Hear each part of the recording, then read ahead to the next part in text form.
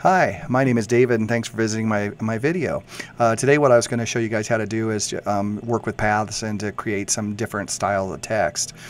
So what I've done here is this is going to be the finished product, what we'll create quick. So we're going to go ahead and delete this out of here and just start with an 8x10 sheet. And we're going to use Verdania bold just because that works pretty well for the purposes of what we're going to do. So I'm going to type in here funky text.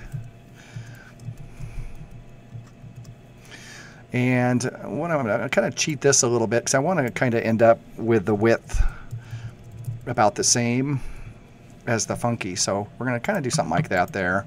I'm going to drag some rulers out just so I have a reference point. And then what we're going to do here is we're going to right click on the text layer and select the pixels.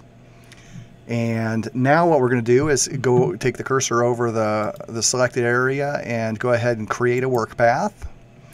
And now we're going to delete this layer here, the funky text layer, because we already have the path. So what that does is that leaves us the path to work with.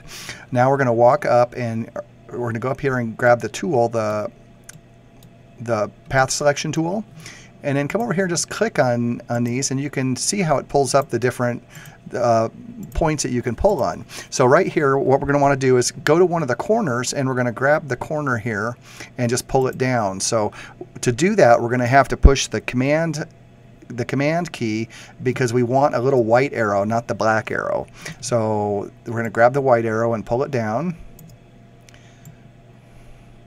And then we're going to just kind of move over, and we're going to go ahead and grab some other pieces too and just go ahead and cheat some of the other things over too. And just kind of do something kind of funky and different with it. Let me drag another one out there. Give me something to snap to. And you can pretty much just do whatever you want with these, is just sort of create a different style, grab things and kind of pull them around a little bit. And it can sort of add a different dimension to what you're doing. So, and once we have that, now all we have to do is we're going to go ahead and clear the guides. And what we can do is we're going to actually create a new layer. It's going to be an empty layer, and then basically the paths are on here also. So what you're going to do is right click on there and just fill the path.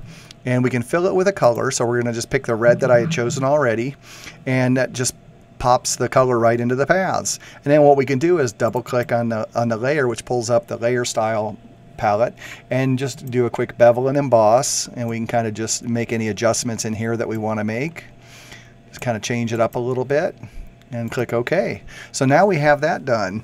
Pretty simple technique, just to sort of change the type style a little bit so it's not your average type style. And this will work on other things too. So if you have pretty much anything else you want to create a path, you can move it and adjust it however you like. Thanks for visiting the video. If you like it, just make a comment, or if you have any questions, please comment and I'll try and get back to you.